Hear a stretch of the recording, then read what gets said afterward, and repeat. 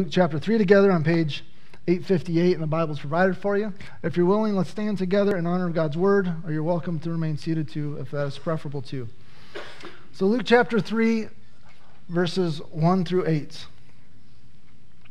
In the 15th year of the reign of Tiberius Caesar, Pontius Pilate being governor of Judea, and Herod being tetrarch of Galilee, and his brother Philip, tetrarch of the region of Iturea and Trachonitis, and Lysanias, tetrarch of Abilene, during the high priesthood of Annas and Caiaphas, the word of God came to John, the son of Zechariah, in the wilderness. Now, if any of you are in small group and you have to read a passage like that, just read it fast, act like you know what you're doing, and you'll get through it, all right? Just like I do. But the question here is, who is this John? John, the son of Zechariah, in the wilderness. This is who we're reading about. In verse 3, and John went into all the region around the Jordan, proclaiming a baptism of repentance for the forgiveness of sins, as it is written in the book of the words of Isaiah the prophet. The voice of one calling in the wilderness, prepare the way of the Lord, make his paths straight. Every valley shall be filled, and every mountain and hill shall be made low, and the crooked shall become straight, and the rough places shall become level ways. And all flesh shall see the salvation of God. He said therefore to the crowds that came out to be baptized by him, you brood of vipers, who warned you to flee from the wrath to come? Bear fruits in keeping with repentance. And do not begin to say to yourselves, we have Abraham as our father. For I tell you, God is able from these stones to raise up children for Abraham. Let's pray together. Heavenly Father, as we open your word, we invite your Spirit to teach us, to call to remembrance things you've taught us before or verses that we've come across. God, we need this time in our lives for you to feed us. And so we come with expectancy, wanting to behold. Can we perceive spiritually what you're doing in our lives? In Jesus' name, amen. You may be seated. So whenever I begin reading Scripture, I read it and I pray. And I'm asking God to help me understand what he wants to teach me. And as we begin a read through the Bible plan together this next year, I want to encourage you to do that in your own personal time with the Lord, is to open God's Word and then ask God what he wants to teach you. And then allow him to guide and direct you. And so what happens here when I look at Luke chapter 3, one of the first things that comes out to me is, you brood of vipers. That's interesting. And I kind of wanted to dig more in there, but there was something before I got there that jumped out at me. And that was in verse 6. It says, all flesh shall see the salvation of God. What do you think of when you read that verse? Is there anything in that verse concerning to you? Like the first thing I thought is, all flesh will see the salvation of God. And I said, God, is that going to happen in Rock County?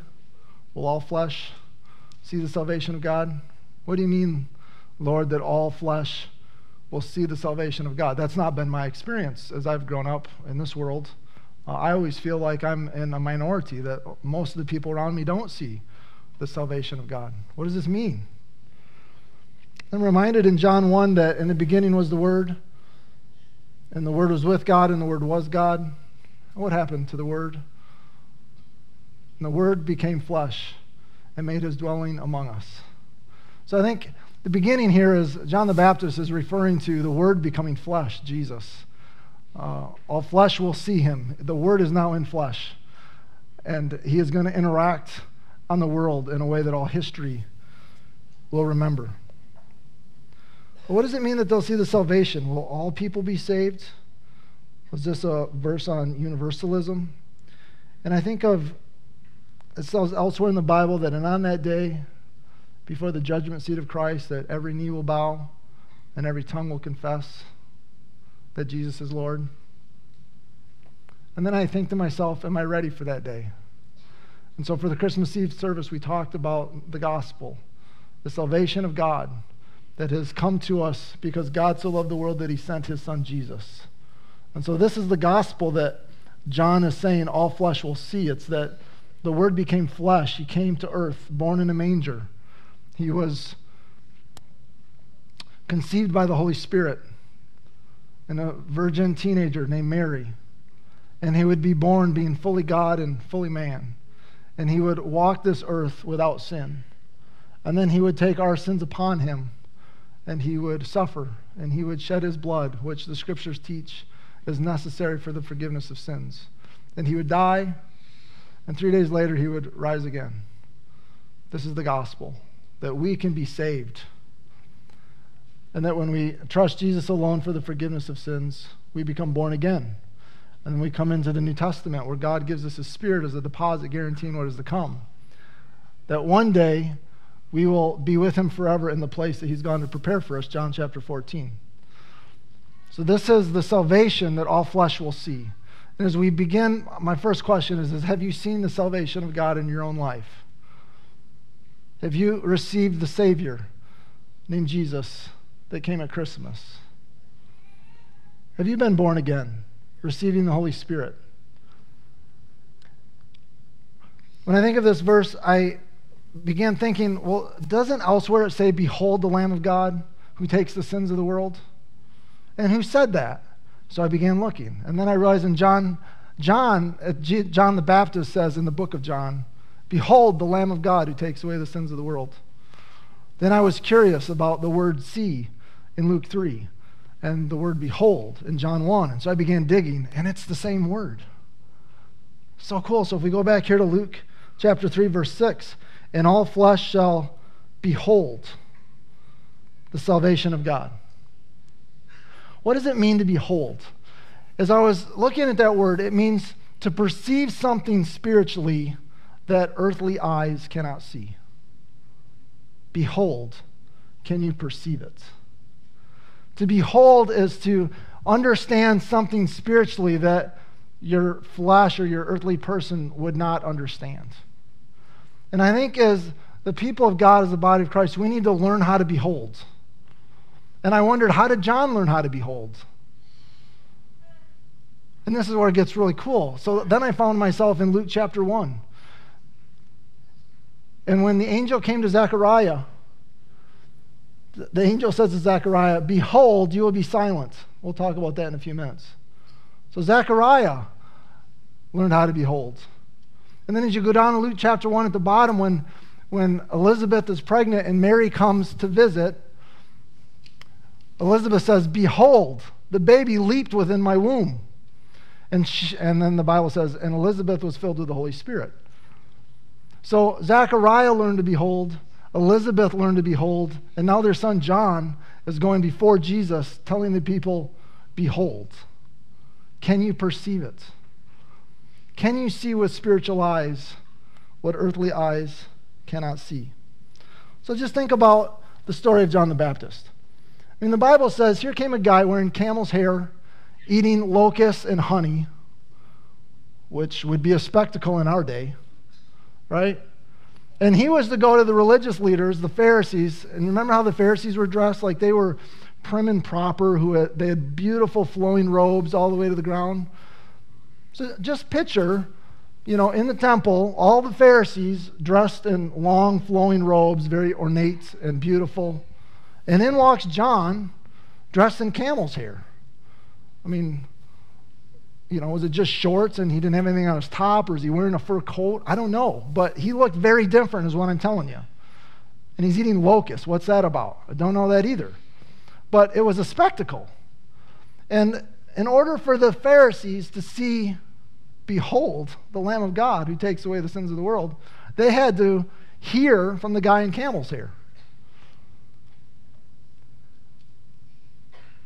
I've been convicted by this so many times in my life as a leader, even as I'm telling you, as I talked about the Maslankas and the Wanagers and the Stutzes. I can't see what God might call you to do. But I also have times in my mind that I have repented because I have missed it, where God was doing something very specific in someone in the life of the church, and I missed it. And God's call on their life was significant, and I missed it. I didn't encourage them. I didn't help them. I didn't see it. Behold, can you perceive it? What about Mary? Right? She was a teenager who had not married, never been with a man, and now she's pregnant. Can you perceive it? Behold. Behold the salvation of God in a pregnant teenager. Can you perceive with spiritual eyes what earthly eyes cannot see? When I think of the word behold, I think of, now teenagers, I'm not trying to be cool, but I've seen you do this, so I want you to help me. If you have some way to describe with your hands, mind blown, what would you do? Come on, do it for me. Mind blown, what would you do, right? Right? That's behold. If you think of behold, just think mind blown. So when John the Baptist says, behold, the salvation of God, just let it blow your mind. When I was a teenager, my youth pastor told me, Jason, you have to see through Jesus' glasses. I mean, you can't look at life through your own perspective. You have to put on Jesus' glasses. You have to see it spiritually. You can't just look at it earthly, and that was such a help to me for all my life. We see this elsewhere in Scripture in 2 Kings 6. The people of God are surrounded by the enemy. And when the servant of the Lord rose early in the morning and went out, behold, an army with horses and chariots was all around the city. And the servant said, Alas, my master, what shall we do? Chicken Little, the sky is falling. We're going to die. This is it. It's all over. In verse 16, Elisha says, Do not be afraid, for those who are with us are more than those who are with them. And Elisha prayed and said, O Lord, please open his eyes that he may see. So the Lord opened the eyes of the young man, and he saw, and behold, the mountain was full of horses and chariots and fire all around Elisha. In 2 Kings 6, the people of God are surrounded by the enemy, and there's no way out. There's no way in their earthly sight they can possibly see God's deliverance until Elisha prays, O Lord, open our eyes that we might behold. Open our eyes that we might perceive with spiritual eyes what our earthly eyes cannot see. And this is what Paul prays for the believers in Ephesians 1, verses 18. That the eyes of our hearts would be enlightened, that we would know what is the hope to which we've been called, what are the riches of his glorious inheritance in the saints, and what is the immeasurable greatness of his power toward us who believe, according to the working of his great might that he worked in Christ when he raised him from the dead and seated him at the right hand of the heavenly places. Here's what Paul is praying for believers. I pray that you would behold, you would be able to see with spiritual eyes the great riches of the inheritance, the great hope that you've been called to, and the power of God that's at work in your life, which is the same power that God used to raise him from the dead. So my alarm went off this morning. Bad word forms in the back of my head. Oh, Lord, I don't want to wake up with bad words in my head, but I can't get out of bed this morning. And you know what I'm telling the Lord when I can't get out of bed this morning? That it's going to take a bigger miracle to get a tired Jason out of bed than it took to get a dead Jesus out of the grave. Right? Because when my alarm goes off, I'm not thinking about the power of God that is at work within me. I'm just thinking I'm tired. I don't want to get up. Can you perceive it? Behold the salvation of God. Behold the Lamb of God. Behold the power of God. In Psalm 51, David prays, restore to me the joy of my salvation and uphold me with a willing spirit. Why do believers lose the joy of salvation? Why would we pray to restore the joy of our salvation? And I think it has to do with this idea of beholding. I think we forget to behold.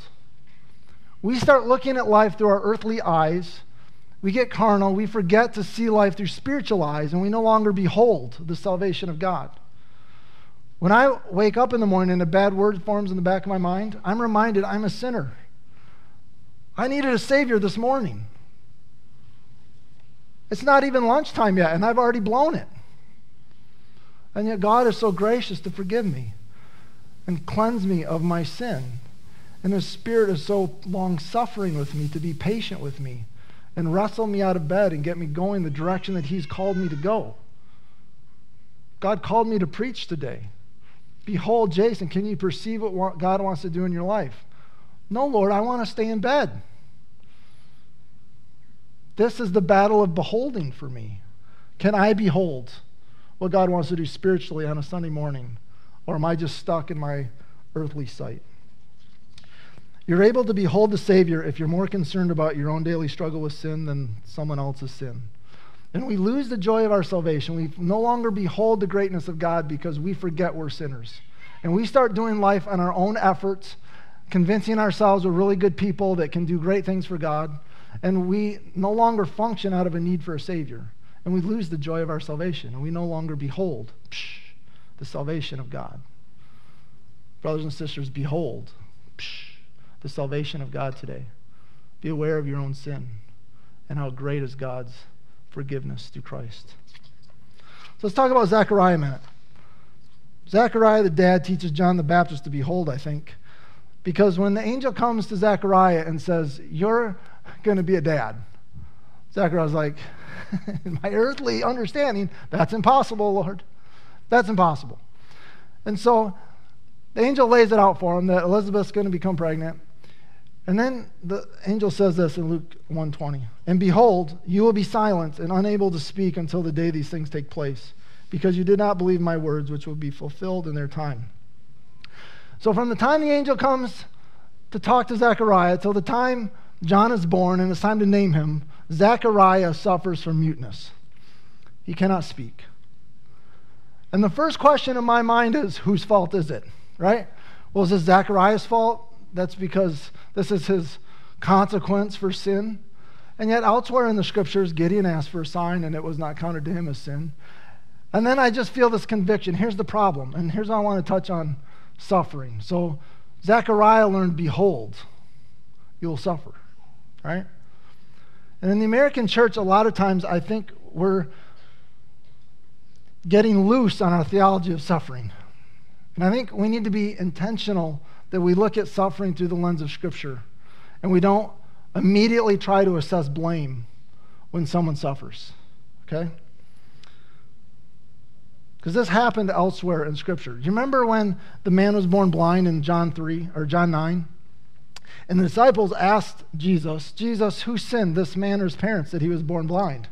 And Jesus answered, it was not that this man sinned, nor his parents, but that the works of God might be displayed in him. God used blindness in that man to help people behold, to see something with spiritual eyes that earthly eyes could not see. God was going to use the suffering of that blind man to display himself through that suffering. It happened with Saul or Paul in the book of Acts. So when God calls Saul and he meets on the Damascus road, he's struck with blindness. And it says he was blind for 3 days, and the Lord calls Ananias to go to Saul, and Ananias is afraid because who could have perceived that God would use Saul, who had murdered so many and been so violently opposed to the believers? And the Lord says, Ananias, you need to go to Saul. Acts 9:16, for I will show him how much he must suffer for the sake of my name. So God's call on Paul's life included suffering. In the book of Habakkuk, I love this verse. I learned it as a teenager, and it was like, watch and be amazed. Behold, I'm going to do something in your day that you would not believe even if I told you. So as a teenager, I started off with this wonder about the greatness of God and the great things he was going to do. And I want that for all of you. But as Paul Harvey says, the rest of the story, if you keep reading in Habakkuk 1, this new thing God's going to do is he says, I'm going to raise up the Babylonians, that ruthless and impetuous people who sweep across the whole earth to seize dwellings not their own. Really, Lord?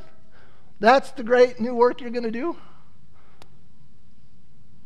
Sounds like suffering to me. You're going to raise up the Babylonians and impetuous and ruthless people who are going to steal things that aren't their own? How can that be the work of God? Behold, the suffering of his servants. Can we perceive spiritually something in suffering that our earthly eyes cannot see? This is what Zechariah learned. Recently I had COVID and I was very sick for much longer than I cared to be. So I spent time in the book of Job and I went back through. And the reason I want to highlight this for you today is I think I think the church, we need to be prepared for suffering, to suffer in a way that will coincide with what God says in his word. And as I went back through the book of Job, what I noticed is that Job's suffering went on way longer than he cared to have it go on. And that it went on way longer than his friends cared to have it go on. His friends sat with him for a whole week in silence. Well, these are some incredible friends. But then as Job and his friends begin to talk and they begin trying to assess what is going on here, it just becomes a blame fest. And so I want to say some things to you that I've heard that I want to caution us against, but I want to first tell you I'm one of Job's friends. I do this all the time when I get sick or when I suffer. And I try to assess blame. I try to figure out how I can fix it, okay? So we all are Job's friends, and we all have said things maybe we shouldn't say, and let's just talk about a few of them today so we can, as a family of God, help each other well when we suffer, okay? So I've heard it said, well, COVID isn't from God, so it's not God's will for Christians to have COVID. And that sounds really good, but I just want to suggest this, I don't think that's biblical. Because I think biblically it is God's will for his servants to suffer sometimes. And we don't get to choose when that is or what avenue of suffering we have. I mean, Paul said there was a thorn in his flesh. He was suffering physically with something. And he pleaded with God to take it away from him. And the Lord said, no, my grace is sufficient for you, for my power is made perfect in weakness. Sometimes we say, well, we assess blame like, well, you know, I got sick. People ask me, well, were you wearing a mask or weren't you wearing a mask? Are you vaccinated or aren't you vaccinated? And who were you with? Were they wearing a mask or were they not wearing a mask? Or were you with vaccinated people or with unvaccinated people? Like, we're just trying to assess whose fault is it? And all I could say was, I'm sick. I'm sick. I got sick. People get sick. My kids asked me a question. They said, Dad, when you had COVID, were you in like some kind of demonic stronghold or something? Or so we talked about it as a family. And I said, no, kids, I think I was sick. I got sick. But we talked about demonic strongholds. And we talked about how when we have unconfessed, unrepentant sin, we give the enemy an opportunity for a stronghold. And that we need to be cautious, right? That we don't continue in unrepentant sin. We talked about healing. I'm not speaking against spiritual warfare. I'm not speaking against healing. The Lord did a miracle and healed a ruptured disc in my neck in 1993. I believe in miraculous healing. I've been part of deliverance prayer services where someone has been delivered from demonic possession in Jesus' name. All of these things are real, but when it comes to suffering of the Lord's servants, sometimes it's just the Lord's will that we suffer. And we just need to wait on him. The suffering is for an appointed time. And when his time comes, he will come for us. And so in the book of Job, we get to the end in Job 42. And Job says this about, he looks back at all of the things he suffered and all the discussions he's had with his friends and trying to figure out whose fault is it. And Job says this. He said, my ears had heard of you, but now my eyes have seen you. Behold the suffering of his servants. Behold, you will see God. And as God has taught me to behold him throughout my life, oftentimes it's come through suffering. So one morning I had COVID, and it was really the low point for me. I had just horrendous migraines, and I was in so much pain. And I was isolated from my family, so I'm in the basement by myself. And I had woke up at 4:30 in so much pain I could not bear it. So I had moved from the bed to the couch, and Stephanie, bless her heart, came down and she says, how are you doing? Or what's wrong, I think she said to me, because she could see I was writhing in pain. And I didn't want to answer her because I didn't want her to know I was crying. And I just said, I'm in pain. And she was so sweet to bring me pain medicine, now then consistently. But in the lowest point, here's what I wrestled with, okay? Was it my fault I was sick? Was God judging me because I had screwed up? Or was I lacking faith? I mean, I had people say to me, well, I had COVID for 24 hours. I spiked a fever, and then here was my spiritual regimen. And I claimed this promise, and I rebuked this, and I did this, and man, the Lord healed me in 24 hours, which praise the Lord. But for me, I'm suffering now, many days into it. And so now in my tears, I'm saying, Lord, is there something wrong with my faith that I'm still suffering? And you know what? My ears had heard of him, but my eyes got to see him. Because you know what the Lord said to me? No, Jason, I'm right here. I'm right here. I'm weeping with you. I'm walking with you. This is for an appointed time. And when it's over, it'll be over. But right now, this is where you and I are going to be together. Okay, Lord. 1 Peter 4:19 says, so then those who suffer according to God's will should commit themselves to their faithful Creator and continue to do good. If you look into the scriptures, you're going to see story after story where it was God's will for his people to suffer. In Leviticus chapter 14, he leads the Israelites into the promised land. And you know what it says in Leviticus 14:34? It says, now when I bring you into the land, into the good possession I'm giving you, and when you live in homes you did not build, and you live in homes filled with good things you did not provide, Deuteronomy 6:11. And then he says this, and I put a spreading mildew in your house. Here's what you do. My families live this. You clear out all the porous materials, you get rid of all your drapes and carpet, clothes, stuffed animals, throw them away. Then you have to assess the house and you start ripping apart timber by timber until you find the mold, and then you start building it back up. And we spent thousands of dollars remediating mold in our home so we could sell it. God chose to have the Eddys walk through suffering. And so we had to commit ourselves to our Creator and be faithful to continue to do good. But we didn't get to set the timetable of the suffering, but we got to see him in a new way. When I was a teenager, I prayed Philippians 3:10-11. I want to know Christ, to share in his sufferings, becoming like him in his death, and so somehow to attain to the resurrection of the dead. American church, if we do not think that suffering is a part of God's will, we're going to walk into mental illness. We're going to walk into estranged relationships through judging where this suffering came from. And as the body of Christ, we need to prepare ourselves to suffer for Christ's sake.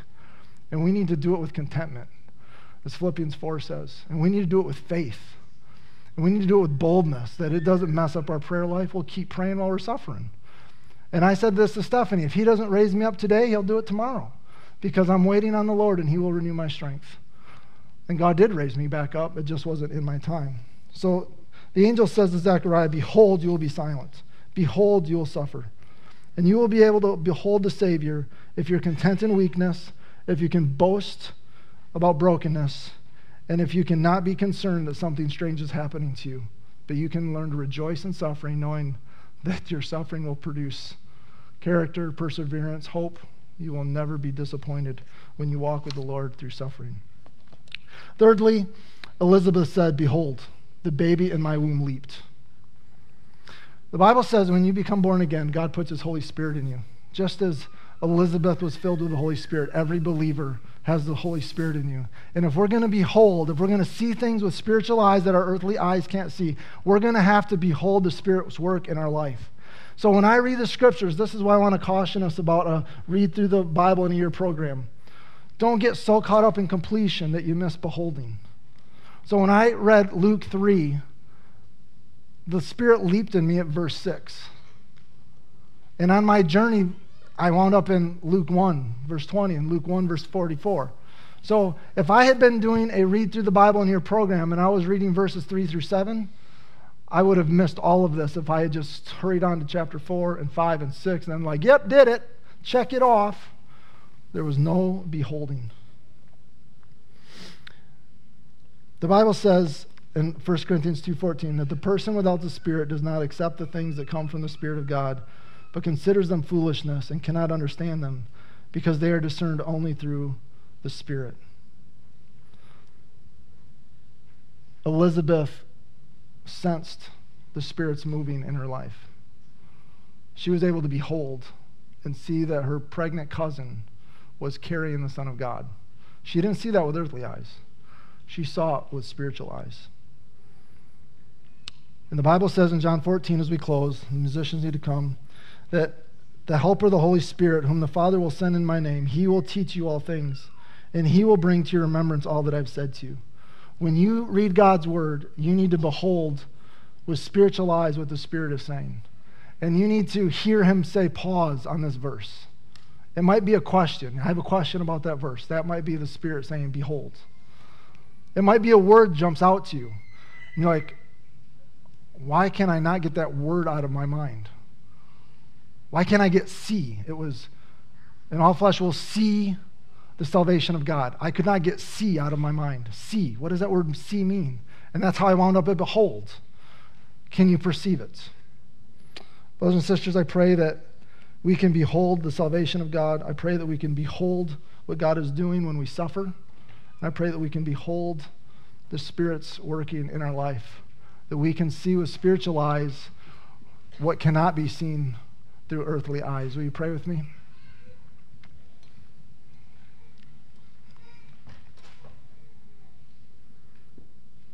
Heavenly Father, I'm reminded this morning, even when the Mazlanka's here, that I cannot behold or perceive what you may have prepared for these brothers and sisters that I'm with this morning. But I know you have a very specific plan for their life. And I thank you that you have brought us to a place where we can behold the salvation of God. We can talk about the gospel, and we can have a desire to want to respond to it by your spirits.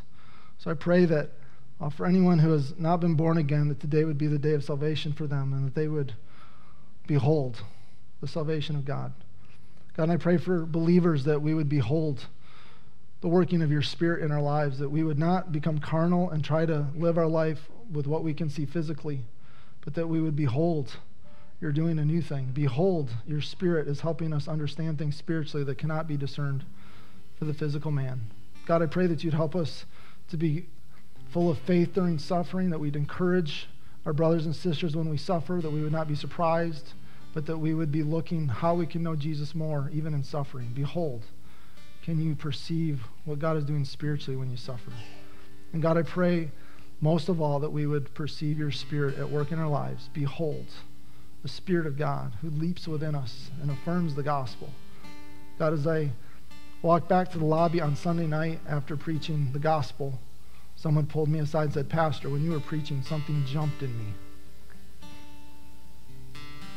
Your Spirit does affirm your word. So we invite you, Spirit, to affirm your word to us in Jesus' name. Amen.